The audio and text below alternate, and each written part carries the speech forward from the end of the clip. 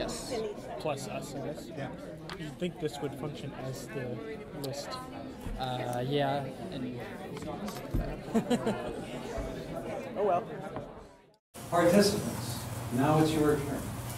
Okay? I only know how to count by 3, so I'm going to ask for hands, and I'm going to give you numbers, and then I'll call on you by number, and we'll do it three at a time, and then we'll do another set of 3. Please, when you speak, if you aren't too shy about it, I know this is Canada, but give us your full name before you ask your question or make your observation. And I forgot to say earlier, but any of you who brought your lunch, thank you very much. We encourage you to come, when you come to city conversations, to bring your lunch, to eat it quietly, and enjoy. We know that people have limited time here. So with that, number 1, saw a hand up there. Number 2, number 3. Okay, heavy hitters. My name is Bob Ransford. I think Frances had a really insightful comment when she said we don't know how many times the planners say no. And I think the measure of a really good planner is to be able to articulate in a reasoned way or a rationale for saying no. And I think the kind of planner that we need in Vancouver right now is someone who has a vision for what to say no to and a reason to say no. I think in the last few years we've been saying no to a lot of things as a reaction to what we're hearing from neighborhoods that have never had to experience change before. It was very easy for Larry Beasley and Anne McAfee because they were seeing a transformation of Vancouver at a time when we were developing brownfield sites and port-related sites at the edge of the city where there were no residential neighborhoods, or the downtown south area where most of the residences had long left those neighborhoods, and they were transforming areas that would bring people into the city when people wanted to see a rebirth of the city, and there was no one feeling threatened by that. We've run out of that kind of land now, and we've seen the continued same pace of growth, and we've experienced growth in waves in Vancouver since the 1880s, and those waves come every 15 or 20 years, and we're in another one now. And we need a planner that actually can articulate a vision, and it's not based on design, but it's based on how we manage growth. It's based on where we're going to put growth in the city, and be able to say no, because I don't think, honestly, you don't know how many times planners say no, even under the existing policies that we have, not changing policies, but Vancouver has a very unique system in that all of the planning decisions are discretionary, basically. There's many conditional uses in most of the zones, and there's a lot of discretion that's delegated. If you go to, for instance, Delta or Richmond and places like that, the council even is involved in approving development permits. It's not delegated to staff or to the development permit panel or something like that. So Vancouver is a unique situation. We need a planner who can say no and explain why they're saying no, and that will tell us what yes means. Thank you. Number 2. Yes. Yes, sir. My name is David Gregg, and my question relates to the advice given to the Director of Planning. That Director would receive advice from the Planning Commission and also from the Advisory Urban Design Panel. So on both of these significant influential bodies of advisory bodies, the terms of reference would need to be reviewed, in my opinion.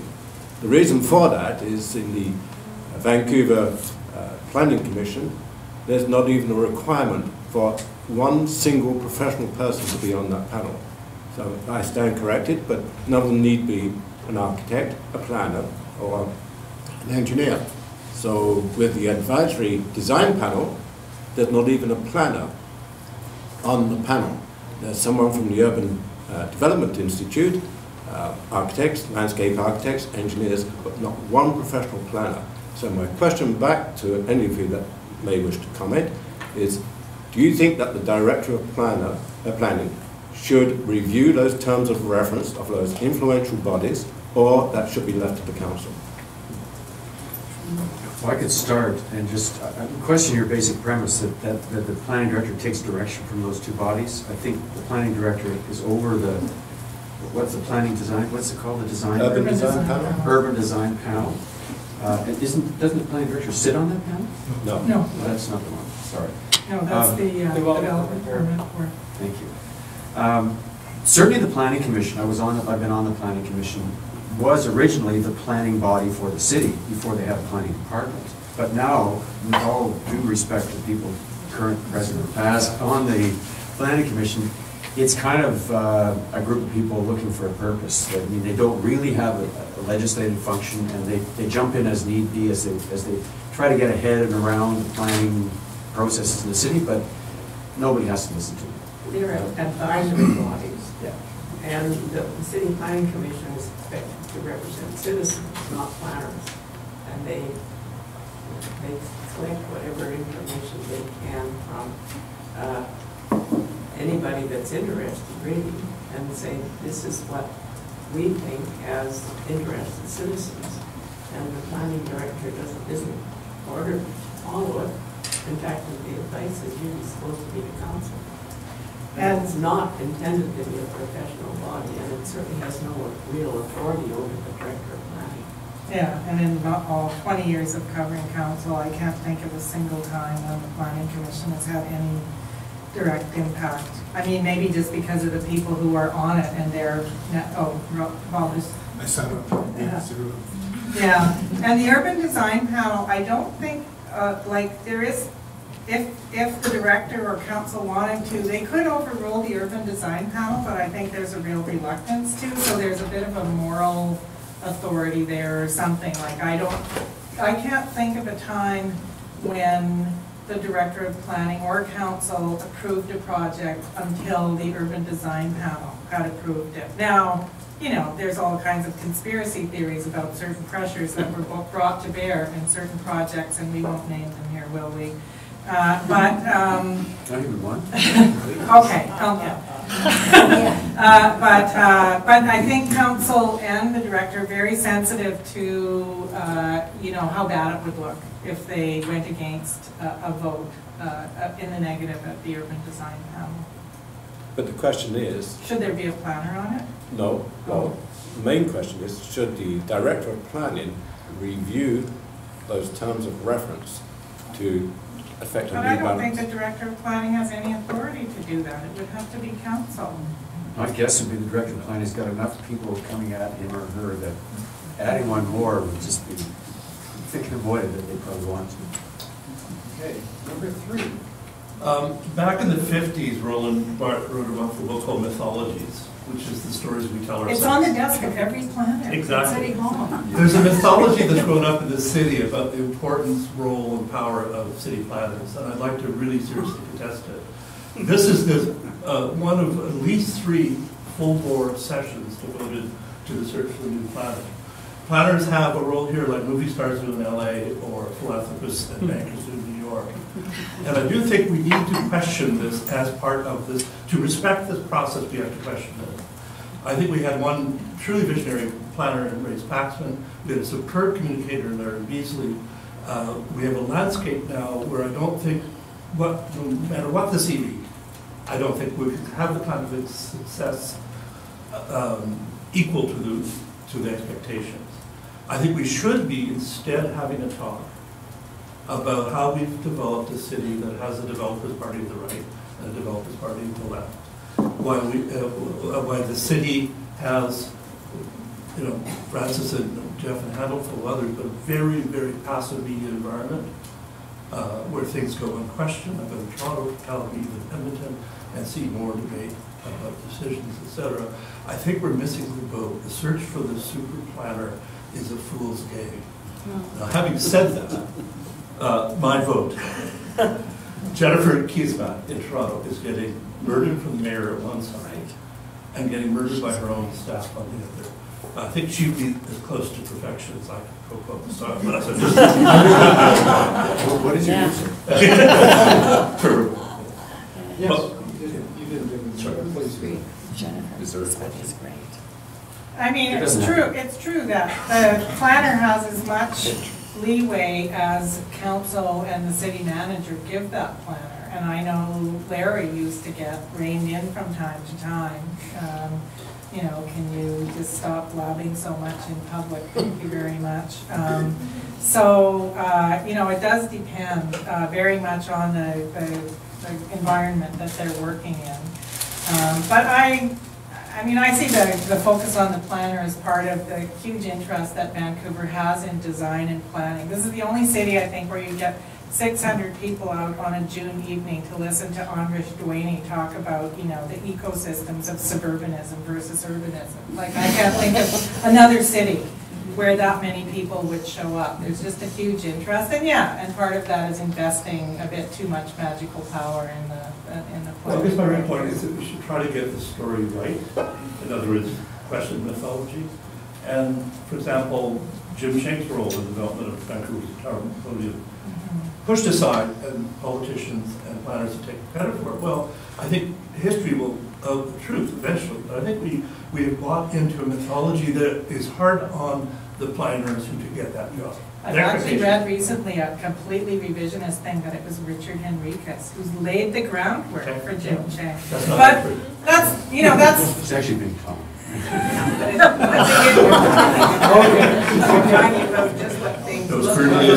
Numbers Yeah. 4, 5, and 6, please. Oh, there they are. 4, 5, and 6. Before you go on, can we please, following your initial outline, we have the name of number 3? The Trevor Boney, sorry. Yeah. I'm sorry? Trevor. Thank you. And Michael, Marguerite just had a good point. Could you repeat your question? You're talking about what things look like, not how they work. I mean, Vancouver works, and always have. What happens as we change it, somebody needs to know, and I think that a director of planning can. Certainly Ray understood how cities work, and that was a very important factor. I mean, Vancouver works. It may not always work. We've got 50% of the population living on the 30th story. Will we have the same city? We don't know. I certainly don't know. And the current council undoubtedly doesn't know, but we need to understand before we actually do it. Yeah. So, Number 4? Number 4? Yeah. Frank Yes. Ducote, former Your name? designer, Frank Ducote, former designer of the city and also member of the planning commission at the time. Francis hit an interesting point, is there a need for a new city plan? City plan came along before we had regional context statements, and theoretically the regional context statements for all municipalities in the region say how much of the population, how much of the jobs you're going to take in your share of the larger region. Because city plan preceded the regional context statement, it seemed to be there was a real opportunity, had they been reversed, to say, okay, we have this growth potential here, jobs and units and people, but we don't know how to allocate those things. We're going to send planners forward in the neighborhoods and do a plan, and it'll be driven by capacity analysis, it'll be driven by vacant sites or whatever, underutilized sites. I did one in Oak Ridge Lane there back in the day, and Francis remembers that in the mid-90s. But we never said to a neighborhood, your share of the regional context to take X thousands of people in the city over the next 20 years is Y. right. And it's Except based- Grandview Woodlands. They got the I'm going to number. speak to that. And maybe they were told that, I don't know. And question, if you were told that in Dunbar or the West Side or West Point or something, and it's based on the amenities capacity, you might have future, present and future transit, school seats, any number of factors you want to say into a capacity, they're not all the same. You don't get 1/20th of the growth, but you get your share of the growth, whatever that is, based on factors. We never told people that. And so they were able to say no to us because they didn't want to take. You mean in the city plan or in the regional plan? In the city plan Right. process, they were essentially able to say no. We want a hell of a lot of amenities, but we want nothing more than 4 stories. So I think that missing piece about your share, and then the question becomes how. You take it in townhouses, laneway houses, or whatever else. I don't know what the former councillors or Francis you think about that. I thought there were some numbers which is sort of a attached in vision city for the whole plans. city, but not Yeah. necessarily a city plan. Yeah. Yeah. Okay. Anyway, that's a good point. And I think some of the angst about development in the region, yes, comes because we're going through a wave of growth mixed in with some other factors that make people anxious. But also I do think it's the regional growth strategy that had specific numbers and then allocated specific numbers to municipalities, some of whom argued for more. That has propelled some of the resistance. You know, people sort of accepted growth when it was just happening, but suddenly when they feel like there's a quota, I feel like there's more resistance. I would beg to differ with that, because I think you said earlier, just lay down the rules and we work within them. And I think if people knew this is what we have to do, very difficult discussion to have, you know, because who decides which neighborhood gets what? They won't be the neighborhoods, because they get to decide how they fit them in. Or maybe they would have, but we'll take a lot of. We're not disagreeing, I totally agree with that. Okay. Yeah. If it's inevitable, people will ultimately accept it. They may resist at the beginning, but people understand. I mean, all kinds of areas of Vancouver have now accepted lane houses. The first lane house created a riot. I mean, people didn't get the idea. They didn't think it was And basement important. suites, it was the same thing. When our council approved a small wedge of land in Point Grey, the land was strata, the houses were single family, and I voted for it. I got held from the Northwest Point Grey Homeowners Association because that wasn't pure RS1. It had to be single. That wouldn't happen now. I mean, they've accepted basement suites and lane houses and. But Frank's point about if we said Vancouver's, you know, agreed that growth inevitably is going to bring this many people, here's Vancouver's part of it, and here's how we're going to allocate it in the neighborhoods, here's the rationale for how we're going to allocate it. And then it's going to be up to neighborhoods at different points to say how are we going to accommodate that. But yeah, only some neighborhoods have heard the magic number and others haven't. But it takes time. People have to take time to adjust to the idea. I just want to quote from City Planning about on this thing.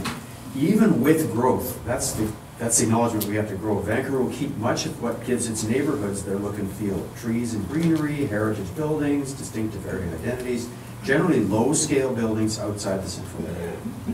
So it's right, and it was constantly called up whenever we came to some project would come up in the neighborhood. Well, look, we already agreed on city plan. We're going to keep it the way it is. We'll give or take a few Granville Island type amenities. Number 5, please. Thank you. My name's Dorothy Barkley, and I'm the chair of the Grandview Woodlands Area Council. I sat on the Citizens Assembly, and I'm co-chair of the Coalition of Vancouver Neighborhoods. We've been focused on what's been going on for so long, and Francis, I disagree completely. Within the Citizens Assembly, everyone was crying out for context. How do we fit into the city? What are the other neighborhoods doing? What's the rationale for what needs to happen? We couldn't even get a number as to what the densification was. There was just this underlying theme that you needed to take densification, whatever that may be. Generally, it involved a lot of height. And with regards to UDP, I would urge that there should be someone, it could be an architect, it could be a landscape architect, whatever. There should always be someone from the neighborhood, because UDP, when they look at what's going on in these neighborhoods, it's an academic process that does not touch on them or their lives or their neighborhoods. I haven't seen it happen. So I would suggest that if I could ask for anything from the new city planner, we recognize there's a role for the development community, for the city and its goals, but the residents need to be consulted, and there needs to be a city plan, a comprehensive plan that explains why we need to take how much growth and how it's to be apportioned, and not to leave the residents out there just floundering. This gets to Patrick Condon's point that Vancouver is the only city in the region without an official community plan. And why is that? Are we that special and different that we can't come up with one? Everybody else has one. And then the rules are laid out, and we know that there'll be growth here and density here and so on. And we don't have all these developer-driven initiatives that throw all the neighborhoods into a tailspin, because where did this come from? Some development proposal dropped out of the sky or headed into the sky, and now we've all got to adapt to it. Number 6, please. Who was number 6? Okay, we're going to call for a new number 6. number 6.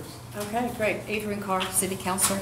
And by the way, I was a graduate student of Walter Hardwick when he was a City Councillor.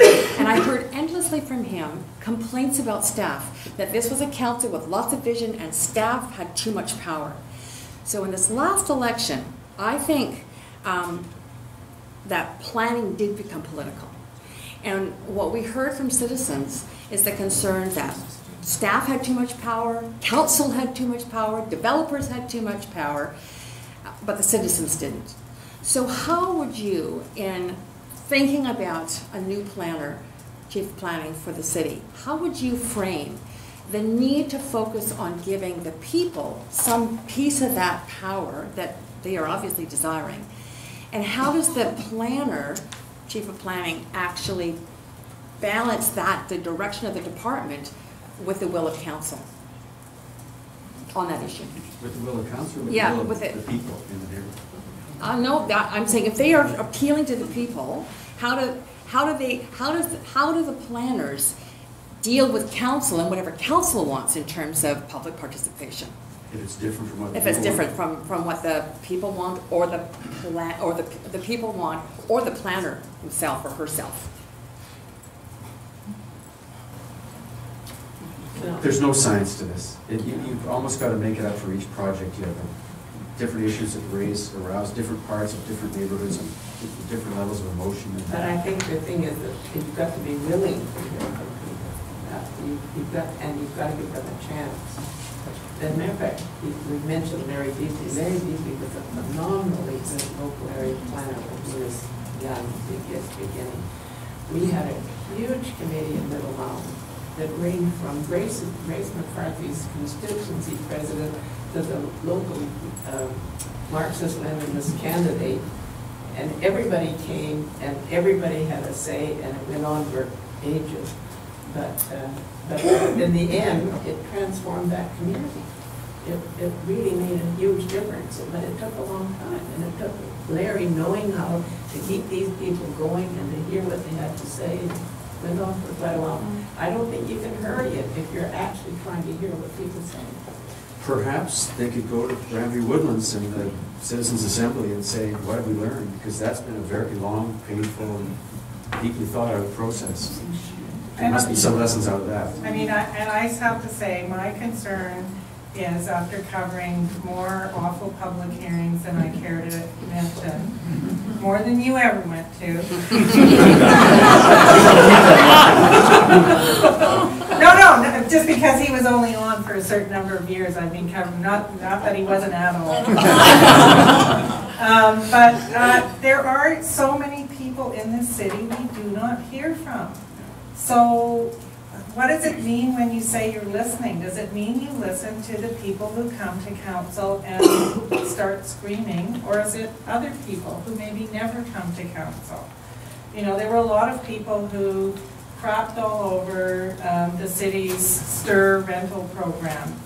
Those buildings are now filled with very grateful people who get a chance to rent a new apartment instead of a basement suite, you know, near transit and so on. They never showed up at any meetings. They're just happy they have like there's so much rental now, or not so much, but you know, at least a little bit more rental available in Vancouver than used to be. So that is my concern about the whole public listening part. Who are you listening to? Well, that actually raises a question that I've been asking for about a year now, which is, when we have public participation, people who come are the people who are already here. Who speaks for the people who want to be here, but aren't here yet, and therefore don't have a voice?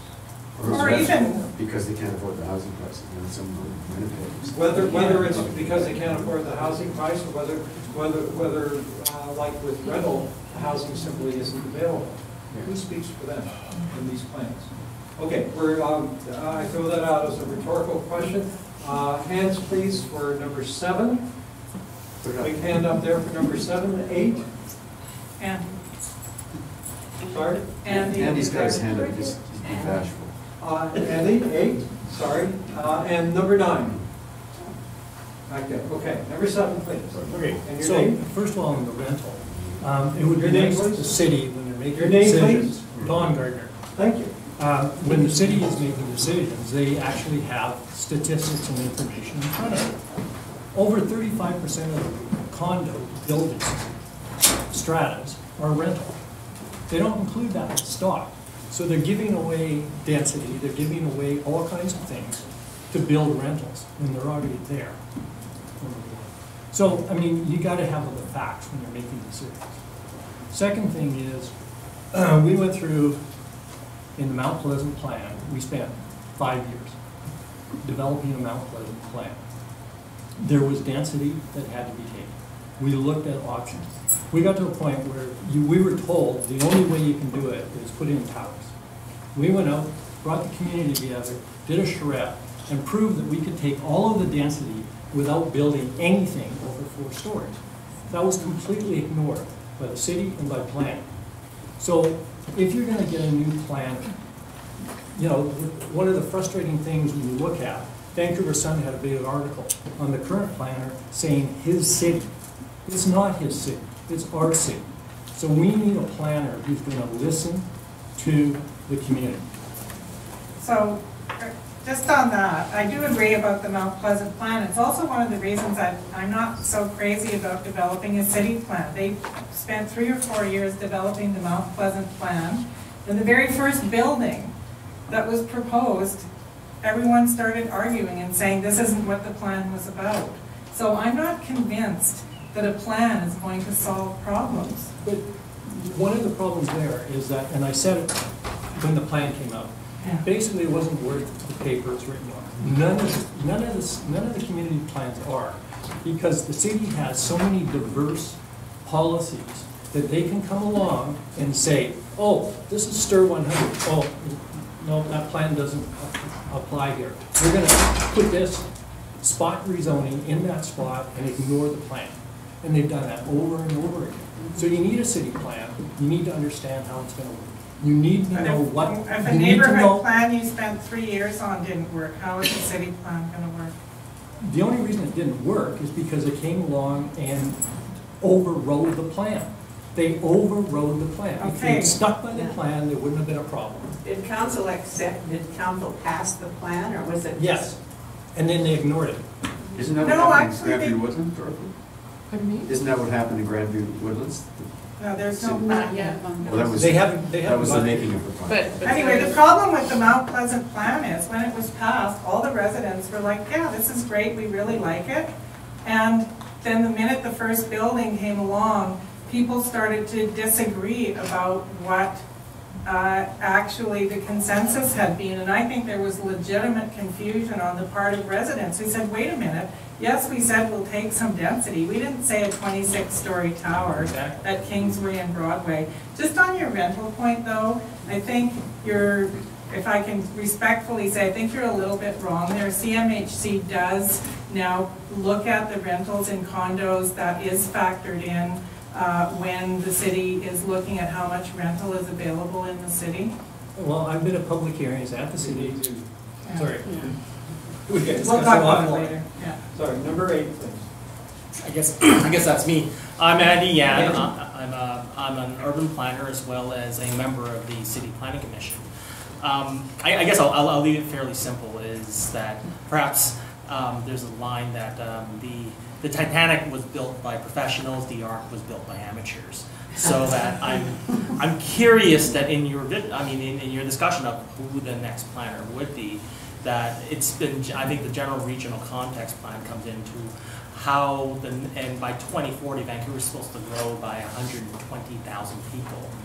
That how would you see that 120,000 people who aren't here to show up to a public meeting, who aren't here to advocate, should be allocated? You mean among the neighborhoods? Yeah.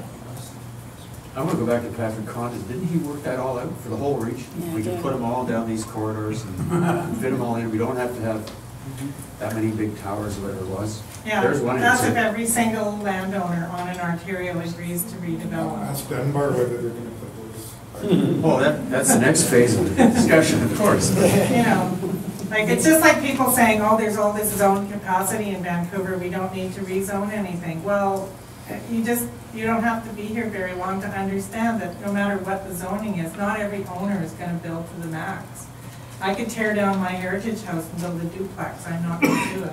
So, you know, and many small owners on arterials are not interested in redeveloping, for whatever reason. A lot of them can be persuaded by developers if they have no other options. Maybe we should start charging for people leaving buildings empty. Yes. Has anybody How's got that an for actual people? count of how many there are? Empty The what? last empty buildings, the last I heard was 14. There's no data. There's no data. Okay.